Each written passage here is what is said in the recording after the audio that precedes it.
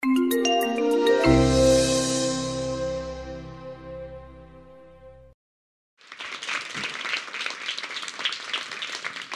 look, I don't want to have one of these talks where I just drone on for some very long period of time and then there's a question period afterwards. So please feel free to ask questions during the talk. However, if the question seems to me to be one that's going to involve a long, detailed kind of thing, I will suggest putting it off till the end. So I normally talk for an hour, but I guess an hour is really more or less the time of the whole thing here. So I'll have to cut stuff out. Maybe it'll be easier to do as I move along. Okay, so let me start with the so-called hard problem of consciousness. And that is the problem of why the brain basis of a given experience is the brain basis of that experience as opposed to another experience or none. Here's an example. So this is a brain. All the arrows are pointing to the back of the brain where the early visual cortex is. So there's this area, MT, and maybe some surrounding areas like MST, that are known to be the basis of our experience of a certain kind of motion of optic flow. If you knock that out, people have what's called akinetopsia, where they don't see motion.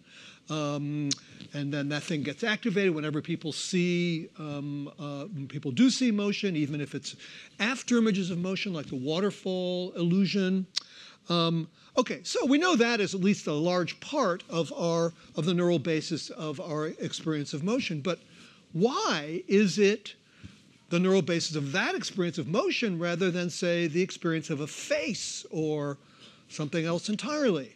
Okay, so it's not just that nobody has a clue how to answer that. It's nobody has even come up with a hypothetical answer to it that is it at all satisfactory. That's why it's the hard problem.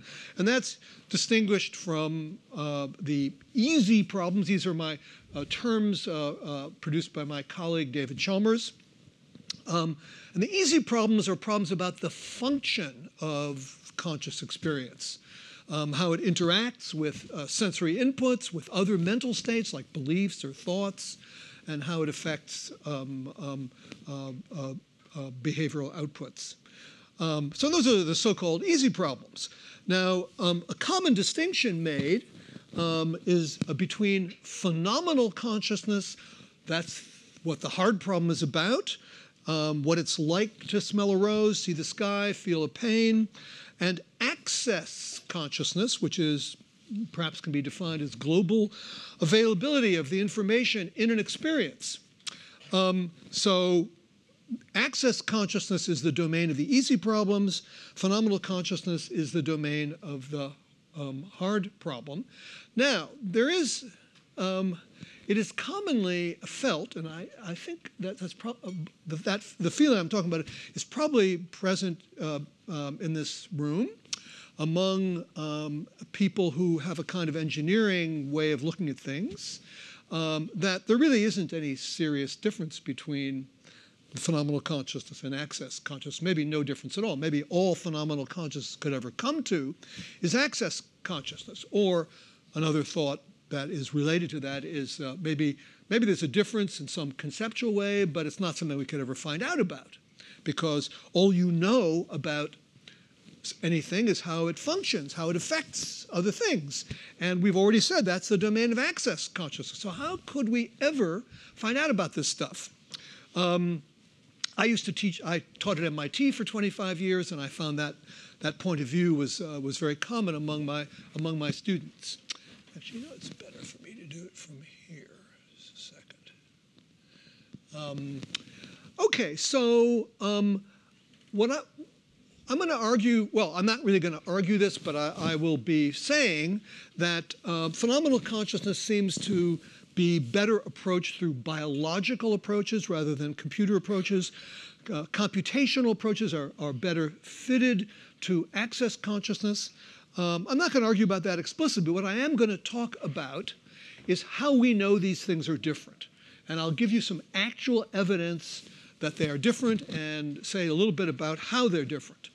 So the issue I'm going to be talking about is, are conscious perception and cognitive access to perception, that is access consciousness, fundamentally different? Talk's going to have three parts. I'll talk about a controversy about sparse versus rich perception, about concepts, and then I'll end with these methodological breakthroughs that I think have something to say about how to approach the issue experimentally. And I should say, by the way, that the experimental approach to this subject really is only about 20 years old. Before that, consciousness research was not a serious thing. It was regarded as a tenure killer among scientists. That is, if you study it, forget tenure.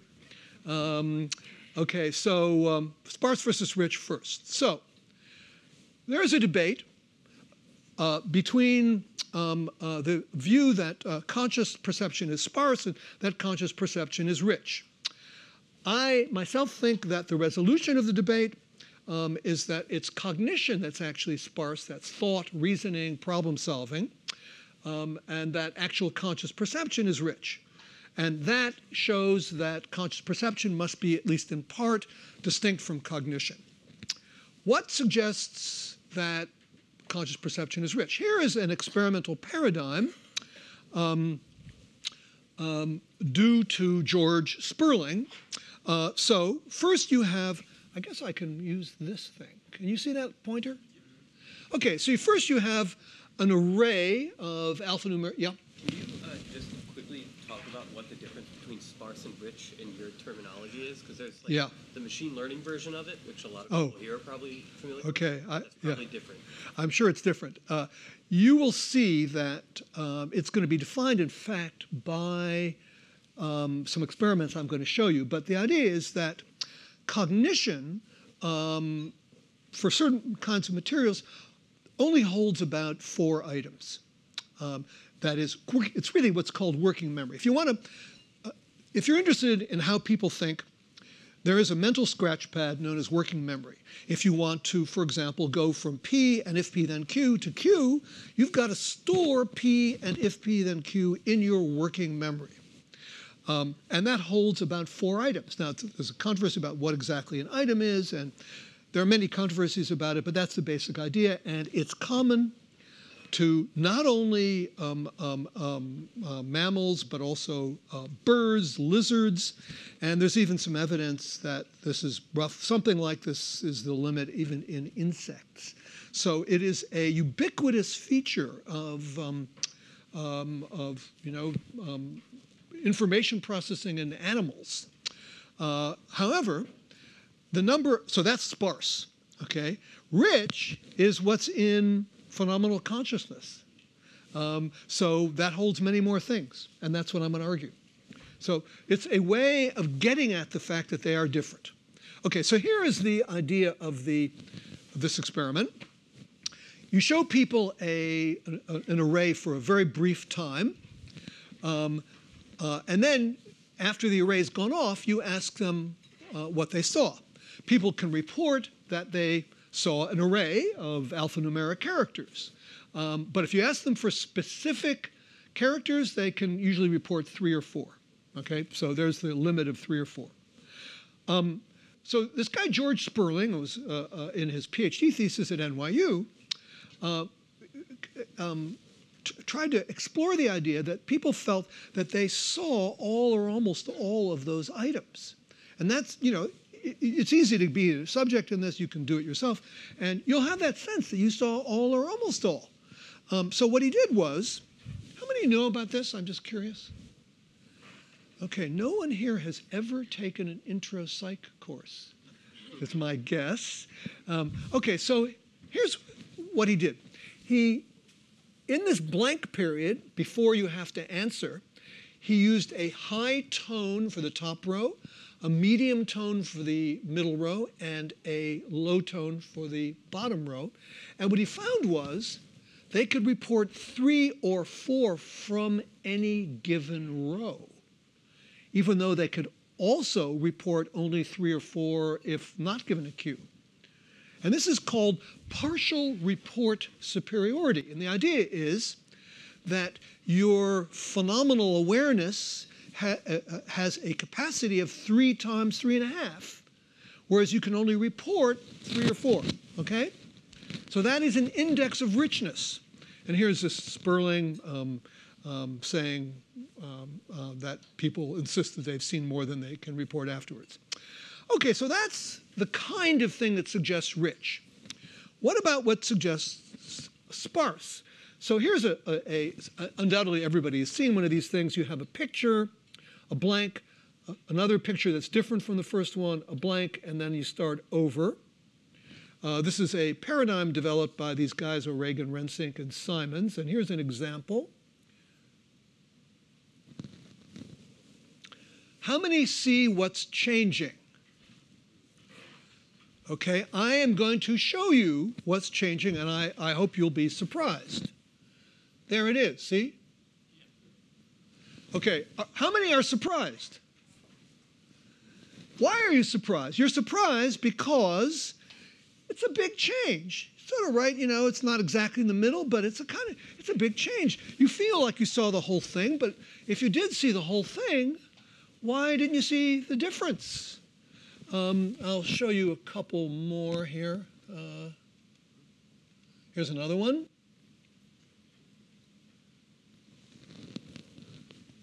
How many see what's changing? Oh, it's a little easier this time. Okay. How many? How many don't see what's changing? Okay, good. Okay, I'm going to move this pointer to it. There it is there. Okay. I'll do one more just because they're fun. Okay, what's changing is this, not doing very well here. Something's the matter with it. I'm sorry, something's wrong with that. Okay, so here is a very pathetic one that I'm going to use this for, you'll see why.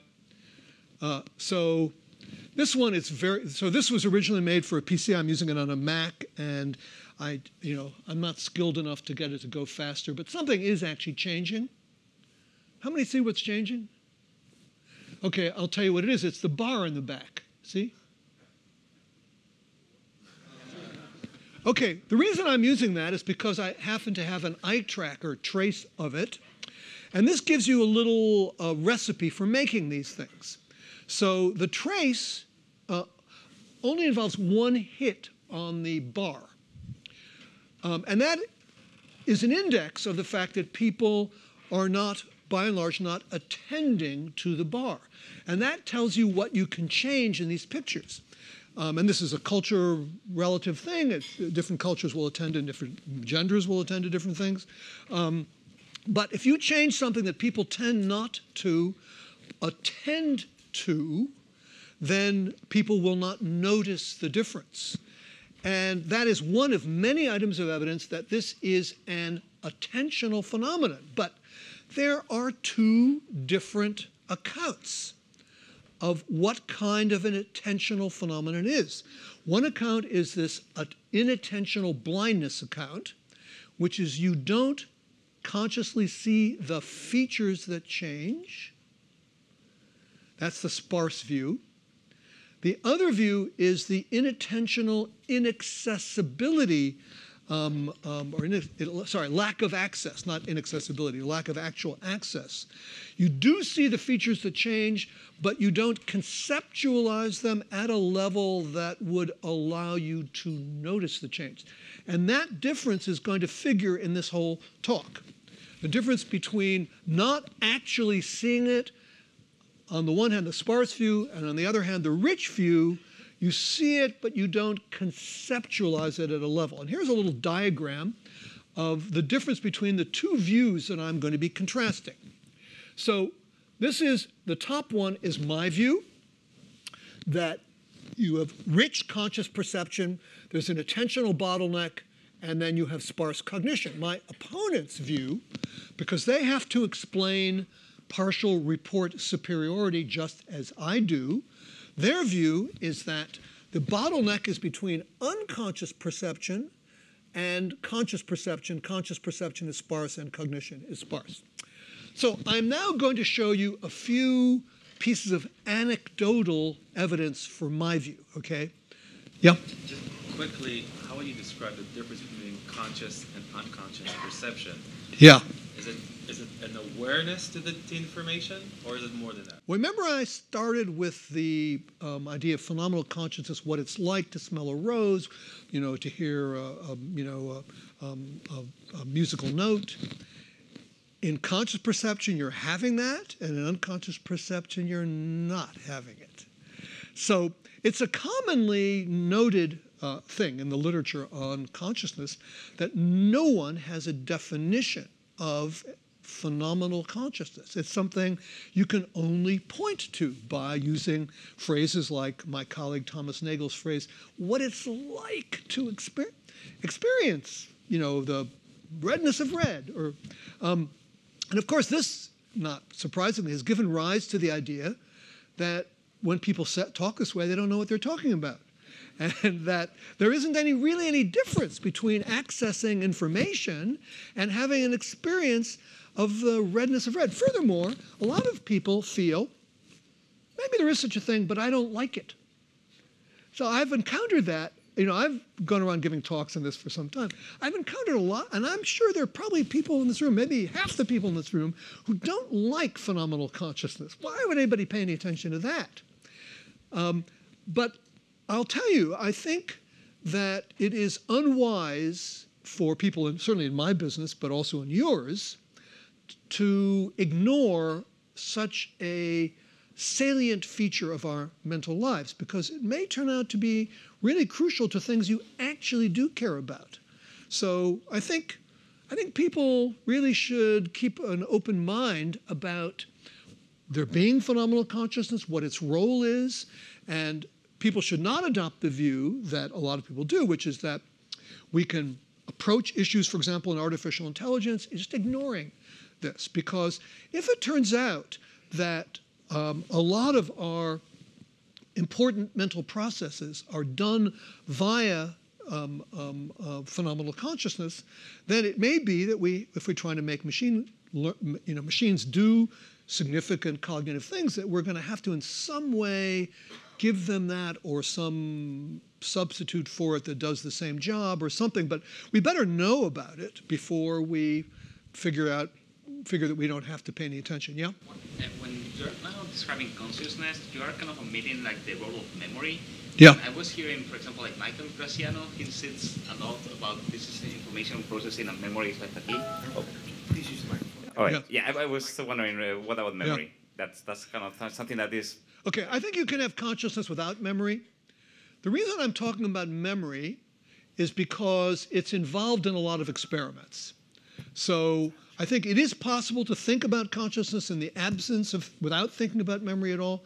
But, you have to have some experimental approach to consciousness to be thinking about it in an objective way. So memory turns out to be really important. And I'm really contrasting two kinds of memory. What is sometimes called iconic memory, that has some kind of phenomenology to it, and working memory, which is our cognitive workspace. So, but that's not because I think memory is crucial to consciousness. It's because it's a way of a way of approaching the subject where we know something about how to do experiments on. So so just to remind you what's about to happen. I'm going to show you two phenomena that I think give a kind of anecdotal support for my view.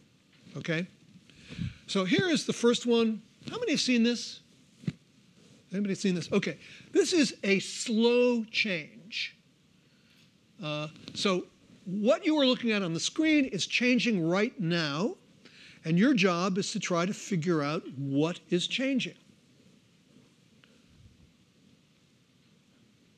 Don't say, okay, let's just look at it, okay? Try to figure out what's changing. Don't say what's changing if you know. Is this a question about this?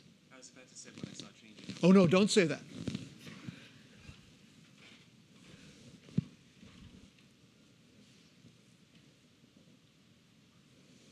How many saw what was changing?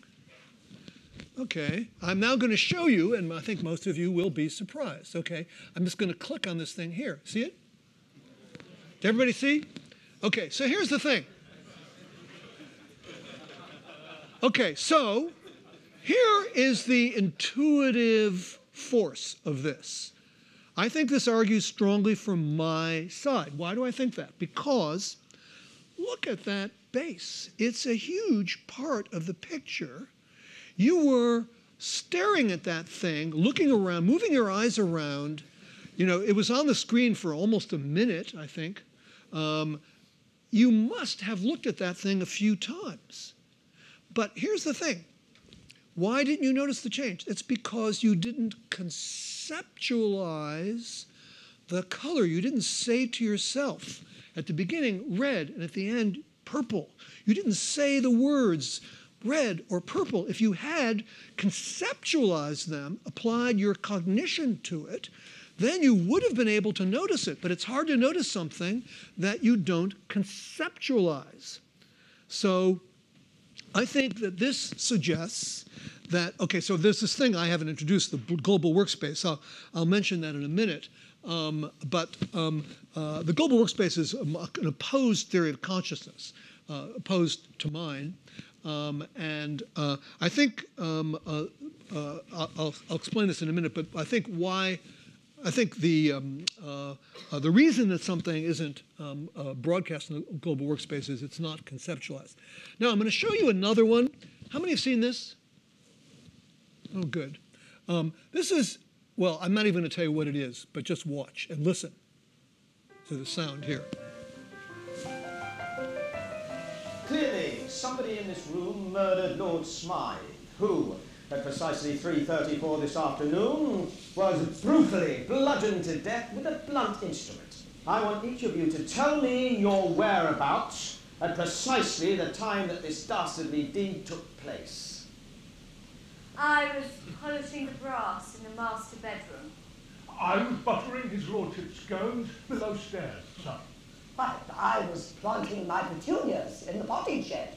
Constable, arrest Lady Smythe. But how did you know? Madam, as any horticulturist will tell you, one does not plant petunias until May is out. Take her away.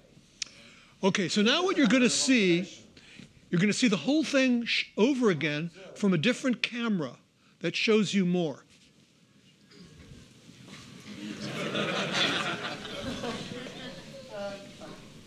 Clearly, somebody in this room murdered Lord Smythe, who, at precisely 3:34 this afternoon, was brutally bludgeoned to death with a blunt instrument. I want each of you to tell me your whereabouts at precisely the time that this dastardly deed took place. I was polishing the brass in the master bedroom. I was buttering his lordship's scones below stairs, sir. But I was planting my petunias in the potting shed. Constable, arrest Lady Smythe. Okay, so here, this, by the way, this is a BBC bicycle safety ad, and it's this kind of work that, for example, made people realize that it's really a bad idea to talk on a cell phone while driving. And there's a lot of experimental work that backs that idea up. And the reason is, this is an attentional problem. Now, my opponents like to think of this as inattentional blindness.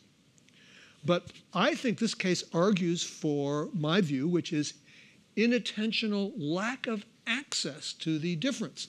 So, and my reason for thinking that is, I mean, look, for example, at the guy who's speaking. You looked right at him. It really, you really must have registered his coat, for example. It was one color at the beginning, another color at the end, and likewise for many other things. So why didn't you notice the difference? Well, I think you didn't notice the difference because you didn't conceptualize that color. So noticing is a lot easier if you conceptualize. Now, I keep using this word, concept. Now, I feel like I've used up about half of my time, and I'm really nowhere near done. So this is over at like roughly 2, is that the idea? Okay. Well, okay, so look, I'll have to kind of skip around. By the way, if you raise your hand and I don't see you, it's because the lights are kind of in my eyes, so you might just wave your hand.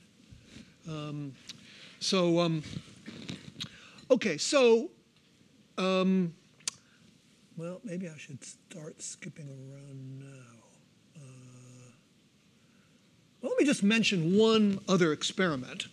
So this is a sort of Sperling-like experiment done by a group in Amsterdam. The idea is that you have, at the start, you have a circle of rectangles, 8 rectangles, and then there's a blank period, and then there's another circle of rectangles, and at some point there's a pointer that points at a rectangle, and the job of the subject in the experiment is to say whether the rectangle pointed to is a different orientation from the first one. Everybody get that? Okay, so the answer in all these is yes. The pointer can come at the end, or it can come at the beginning, or it can come in the middle. If it comes at the beginning, people can get almost all 8. If it comes at the end, they can get 4, and the idea here is that's the capacity of working memory, which we talked about before. The new array at the end wipes out your phenomenal memory of the array. The interesting one is in the middle, and here you can get somewhere between 7 and 8. So the 4 at the end is an index of your cognitive access or access consciousness capacity. The one in the middle is an index of your phenomenal memory. So it's these 2 kinds of memory that are an issue here. Now, of course, my opponents think, oh, how do we know that that memory is a conscious memory? Maybe these things are actually unconscious. And so, and then when you get to Q, there's something is summoned up from unconsciousness. So what is clear, though, is that more items can be held in the non-conceptual. So what I think is that this memory is, and what's really crucial to these experiments, it's a non-conceptual memory. Now, I think that these non-conceptual representations are conscious, but I'll have to wait to get to the evidence for that.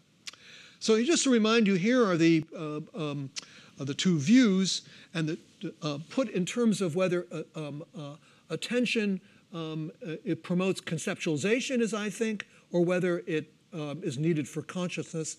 And I should say, by the way,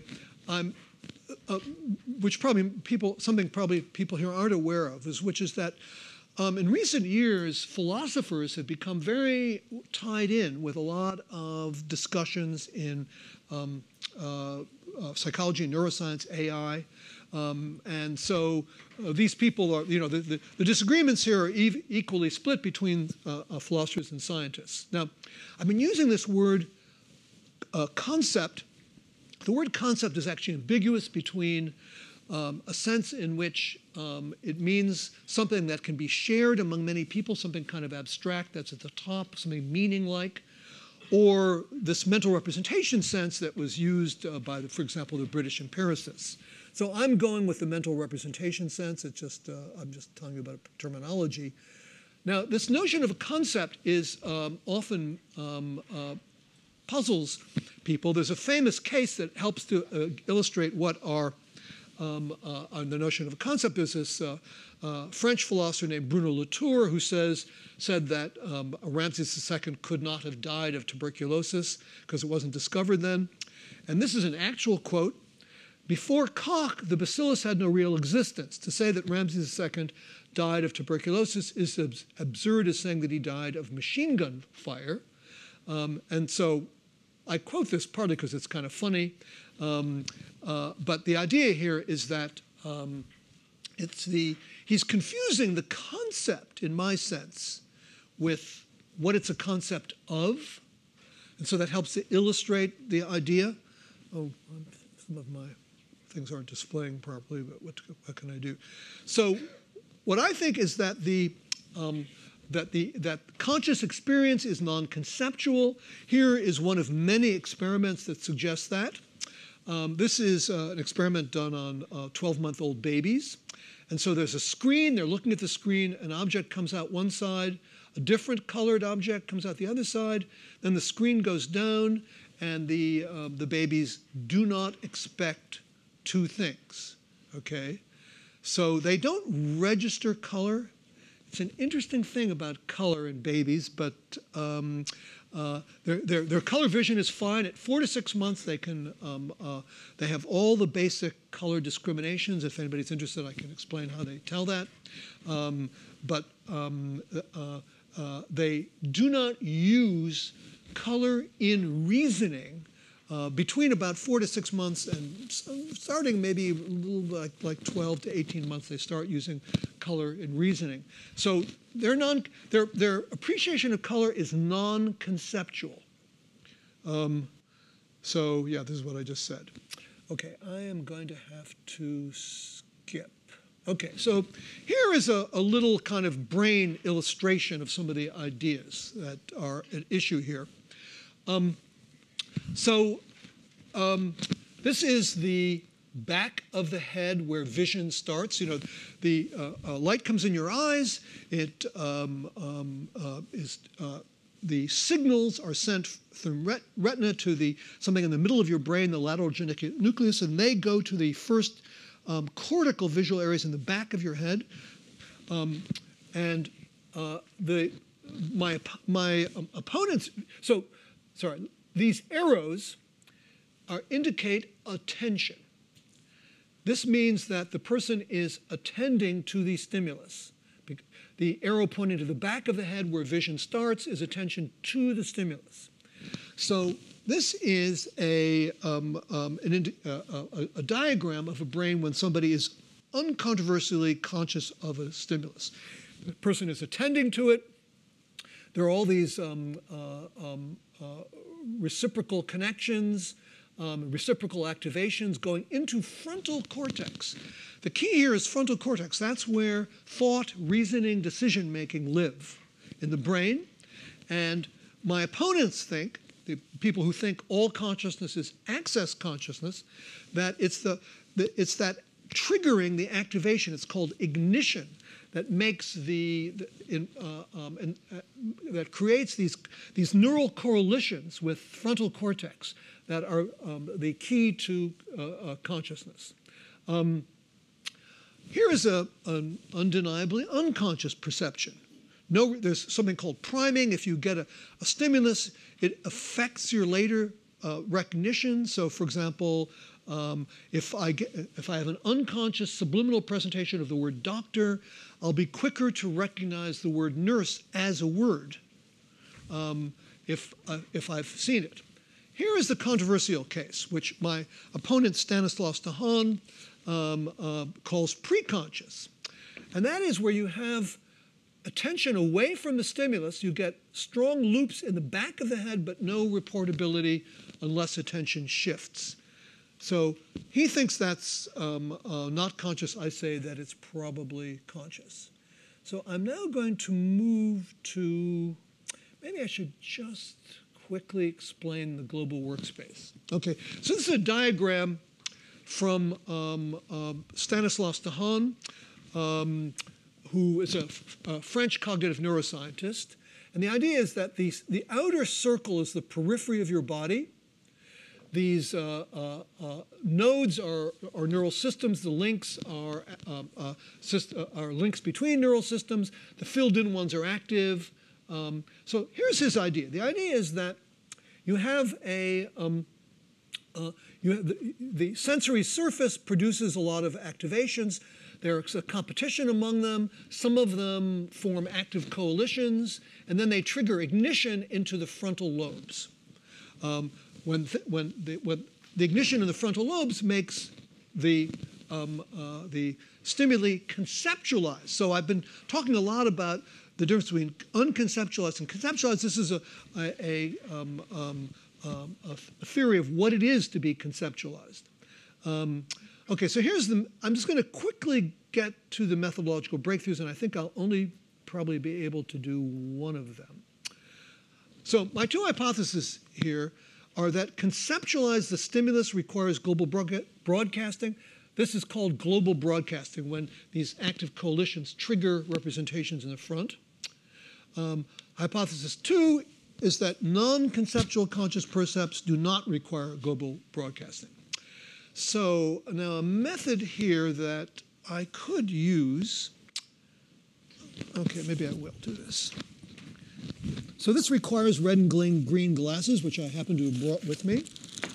Actually, there's no time to pass it out. You know, I'm going to pass these out anyway, and then I can come back to it. So, yeah. Yeah. So please don't touch the red and the green. And then I'd like to have those back at the end.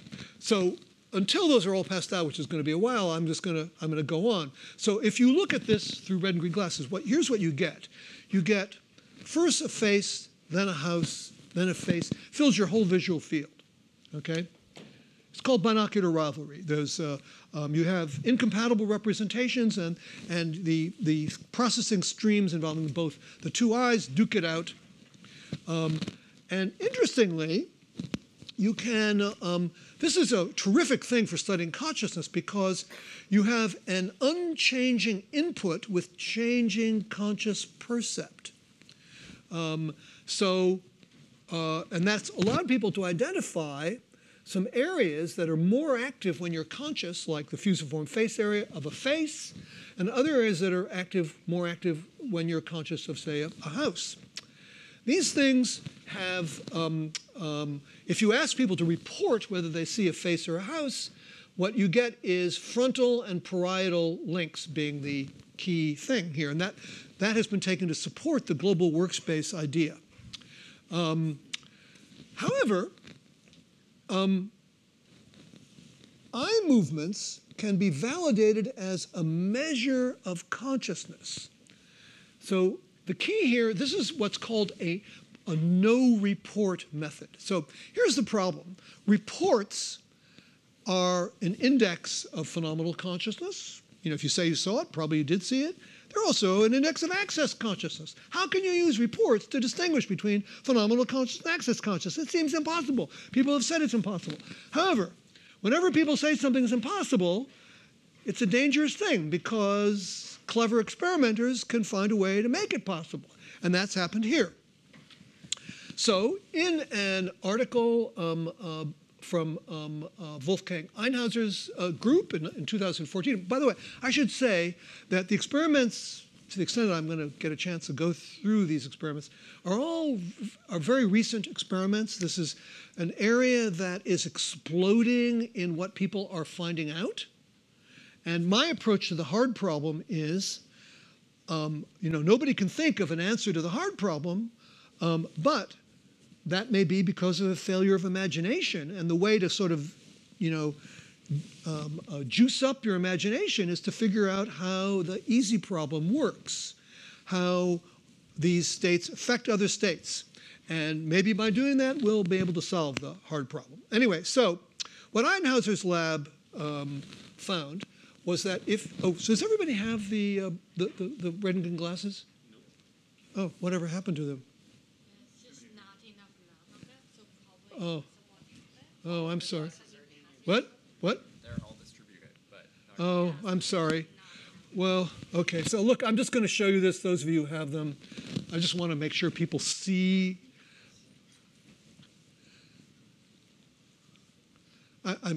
It takes a little while, so you may...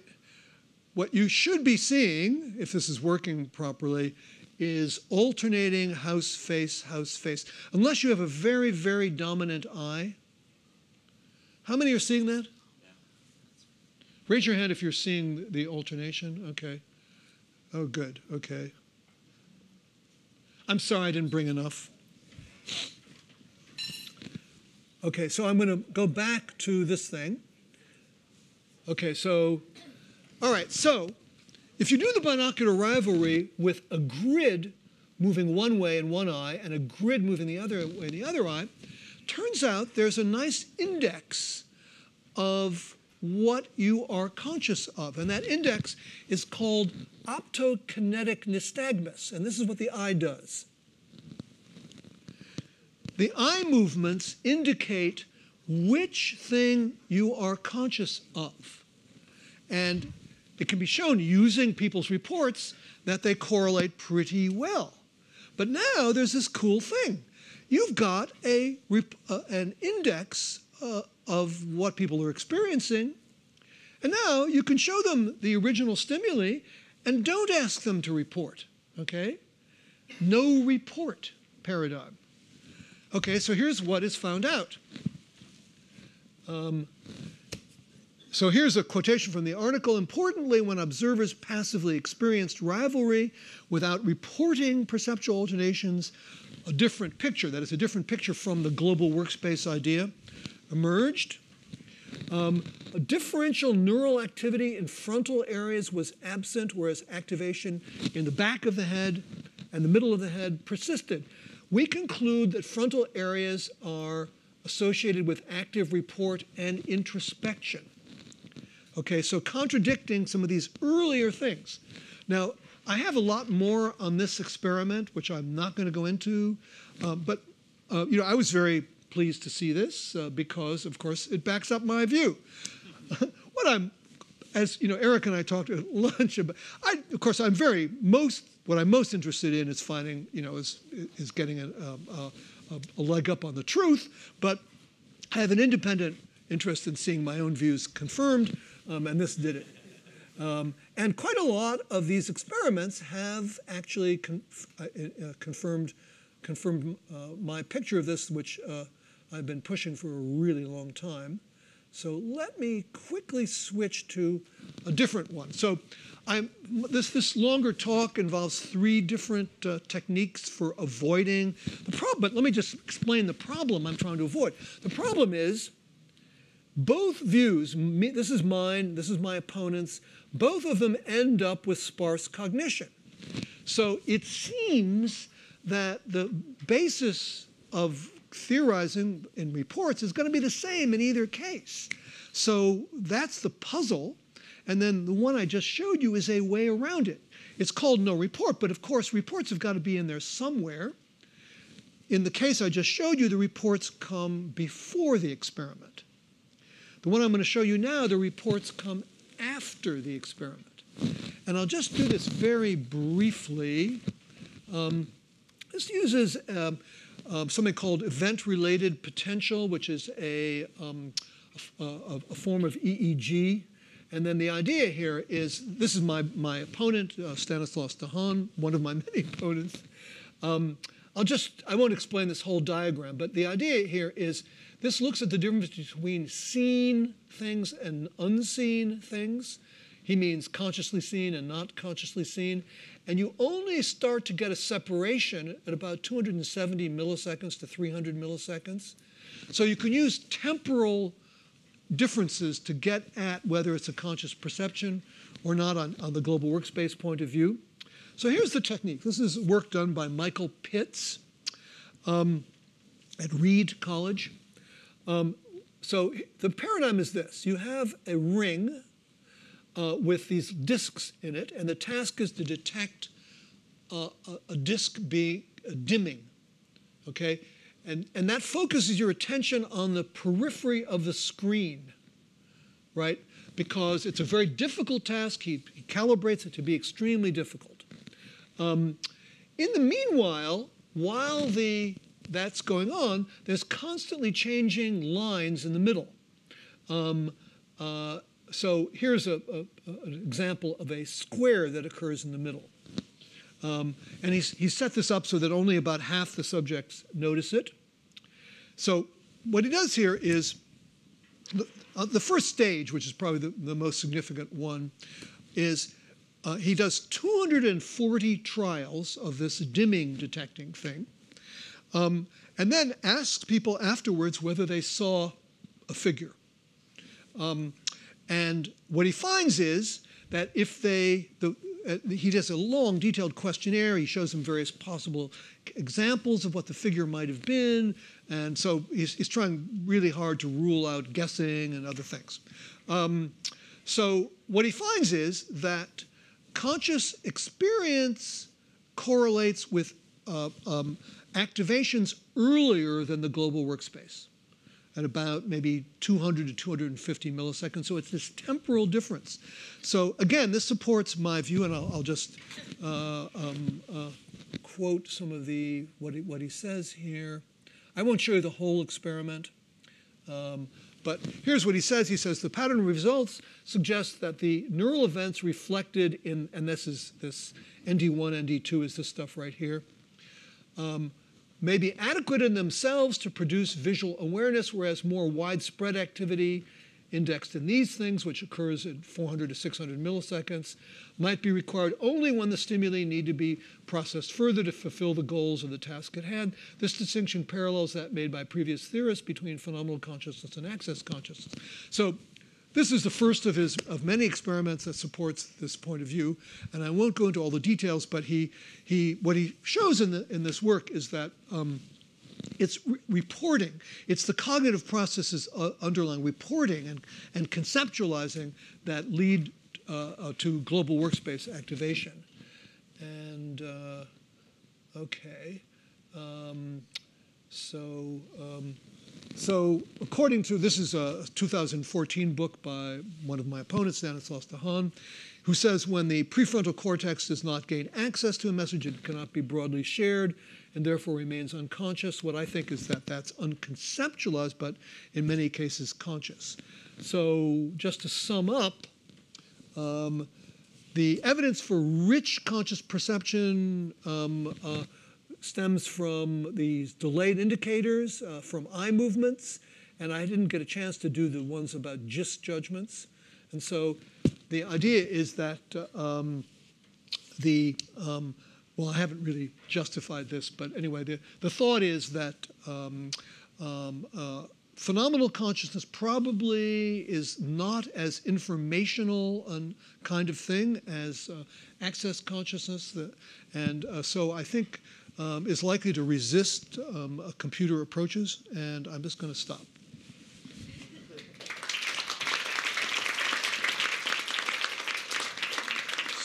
So questions, and they would like you to use the microphone. Maybe somebody can hand the microphone around. Sorry, there was a little quick kind of run through some stuff.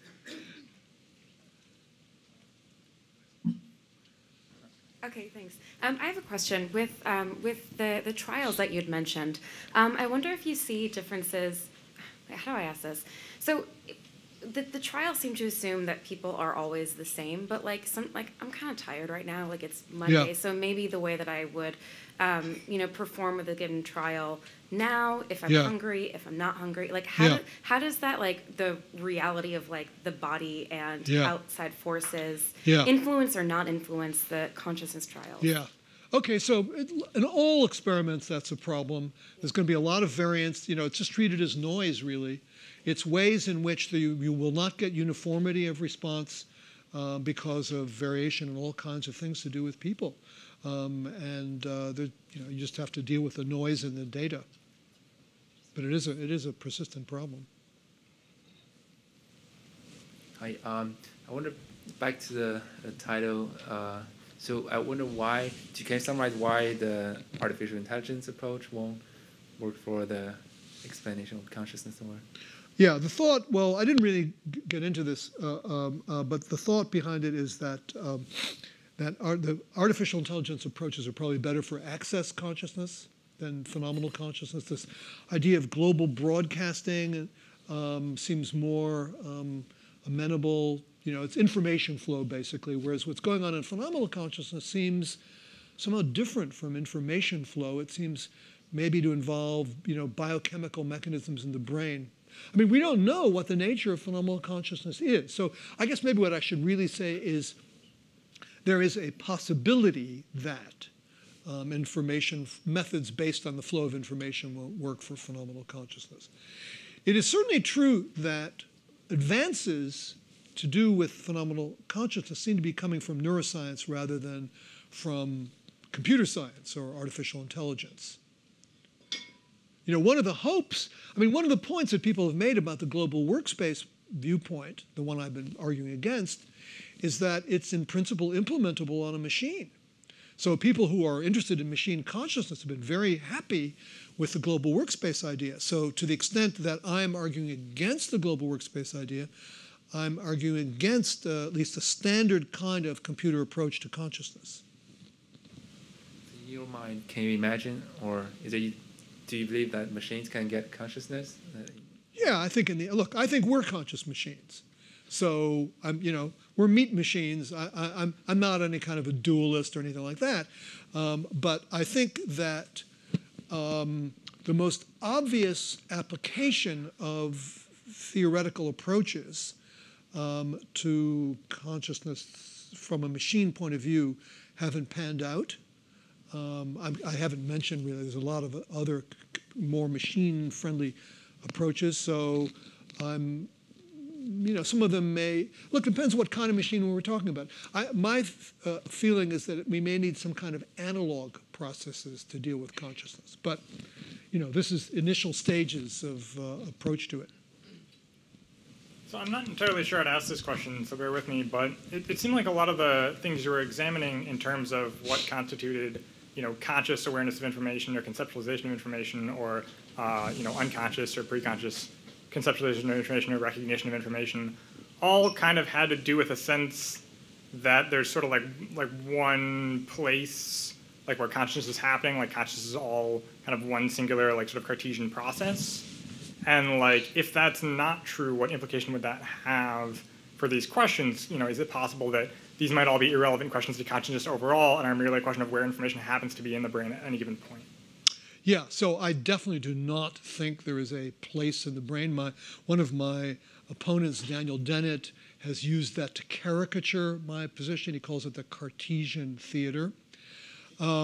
So I think that our best guess about where in the brain consciousness happens is that every conscious content is processed by the area that processes that kind of information. So, for example, conscious contents of motion have to do with activations in that area MT. Probably they involve reciprocal connections to lower visual areas. Conscious appreciation of faces probably has to do with activation in this thing called the fusiform face area at the bottom of your right temporal lobe. So I don't think there's any place where they come together. The closest thing to a place, I like to distinguish between what makes a content, between the difference between different conscious contents like face and motion. I like to distinguish that question from what makes those contents conscious, a matter that has been explored by studying, for example, anesthesia. And it looks like there's some kind of general connectivity, especially going back to this thing in the middle of the brain called the thalamus. People used to speak of a thalamic switch. So the closest thing to like a place where it all happens might be that. But I don't think that's what explains the difference between consciousness of a face and consciousness of motion. It's more like a kind of something in the direction of an on-off switch. Thank you. Hey. Maybe a silly question, but I noticed all of your examples in this were done with people. Yeah. What about animals? Yeah.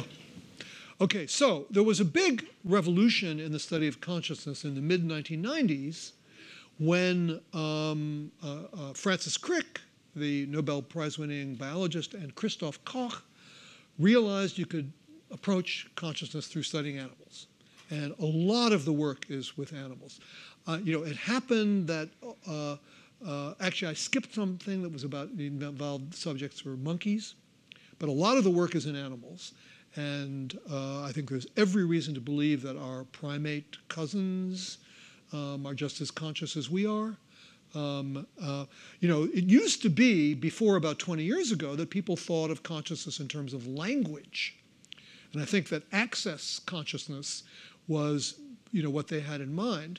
And I think one of the things that's happened in the last 20 years is people have realized that language really doesn't have much to do with it. So, yeah, there's a lot of work on consciousness with animals. Of course, it's easier to get reports from people. So, but there's been really some surprising work with animals where you can really get at what they, what they're experiencing through nonverbal methods. Okay, thank you. If you suppose we had a synapse level simulation of the full human brain, which I'd argue we might just be 15 years away from or so, would this simulation exhibit phenomenal consciousness? Well, that's something that people have argued about. So one common point is that a simulation of a rainstorm isn't wet, and maybe a simulation of a conscious being isn't conscious either. So this all goes back to the issue, which we don't know about, but which could be true, that consciousness essentially involves something to do with the neural processes that are going on in the brain, some kind of analog thing. And that without an analog device of that sort, you're not going to get consciousness. For example, signals in neurons are electrical, but the neurons communicate via chemicals that go across the synapse. Maybe that's part of what's needed for consciousness. Maybe if you don't have, maybe you could make an artificial synapse. Well, people have made artificial synapses, but maybe you'd have to use neurotransmitters for it to really have genuine consciousness. This is the thing. We don't really know what at its most basic level consciousness is, so we don't know the answer to that. Follow up to that, to not knowing what consciousness is. What attempts have been made to attack this question from the point of, instead of asking what is consciousness, asking why is consciousness, and speculating why it evolved even? Yeah. Okay. Well, a lot of people have tried to to answer that. Of course, it's a little hard to know. Look, evolutionary reasoning. It's famous for the so-called just so stories, to use Stephen Jay Gould's phrase. But there are all sorts of hypotheses about why we have consciousness. It's obviously doing something for us. Here are some possibilities. Maybe it's motivational. So positive consciousness, pleasure, pain. Maybe it is it's a way of organizing attention, or has something to do with interactions with attention. So there's no shortage of speculations, but I don't think anybody knows. Could you describe again I was a bit confused, the difference between kind of conscious perception and conscious perception that is not conceptualized, which is basically the thing where, and also once you do that, discuss a bit kind of the consequences, like what would that mean? Yeah. If one theory is true versus the other. Okay, so a good index of this is the baby's perception of color. Okay, so you've got this 6-month-old baby. Its color discriminations are almost at the level of an adult. And the way you can tell that, for example, is if you have a colored background and a different colored disc, a baby looking at that and an adult looking at that will tend to move their eyes to the disc if they can see the difference. So that's one method. There's a number of methods of finding this out. That's one method that tells you that babies distinguish between colors pretty much the way we do after about 4 to 6 months. However, they cannot use colors in reasoning. So here's an experiment. If babies are very interested in movement and noise, if you and you can they can, so a display, this is done by Jean-Remy Hochmann. You have a display where a wonderful noisy puppet thing that twirls around will either occur on the left or the right. If you see two identical shapes, then you can set it up so that it's on the left. And the baby will notice that regularity, and two identical shapes, look at the left because there's going to be something great there. What about two identical colors on the left? They can't do it. They don't register colors in a way that allows them to use them in reasoning. So that's what concepts are about. They're about reasoning and thinking and decision making and evaluating. They just can't do it. So, and in fact, babies don't even learn the 4 basic color words until they're 3 years, 3 months old. An experiment done by Mabel Rice in the 1980s took kids who did not know the difference between red and green, did not know the words for red and green, and tried to teach them the words red and green. This is 3-year-olds.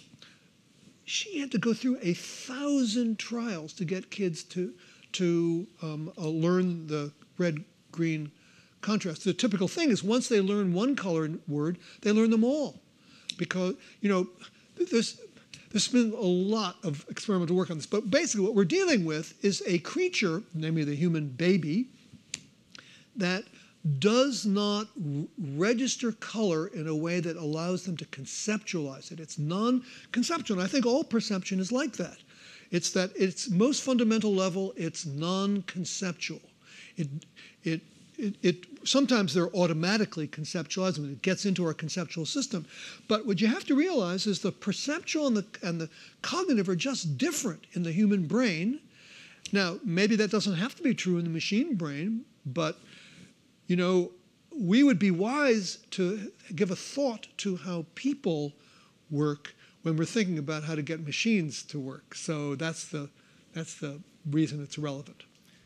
One way, or one thing that comes to mind here is maybe another terminology difference between these two things that might be useful is conceptual is sort of like symbolic reasoning, symbolic processing, like you would do in like logical formulae or something. Yeah.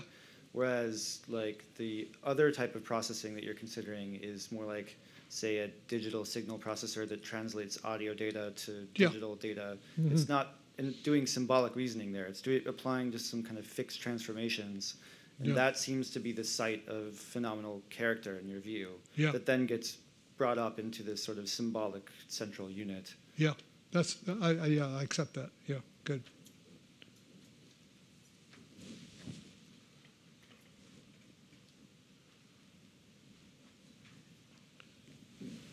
Are any of these points, does all of this make sense still if you are a dualist? Okay. Yeah. I think everything I've said could be accepted by a dualist. Maybe not. I did say some things that sounded like I think there's a neural basis. But even dualists can accept a neural basis for conscious experience. So, yeah, I think everything I said could be accepted by a dualist. So the question is whether that neural basis is really all there is to it or not. Okay. Thank you.